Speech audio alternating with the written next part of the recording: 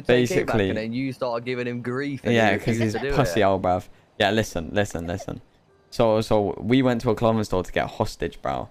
Yeah, Okay. for a jewelry store, and we took a random guy wearing no colors, bro. We get to pretty much the jewelry store. We're like, oh, you in a gang? And he's like, yeah, I'm a baller. I was like, oh, say less. I'll speak to John. And then we carried on using him as a hostage because, you know what I mean? I didn't think he'd be a neek.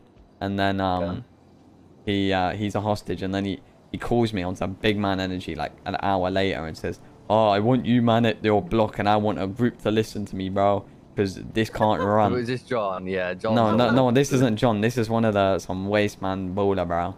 Yeah, okay. And bro, so I obviously, if I was there, bro, like I would have shot him. So I walked away. I let Dean speak to them.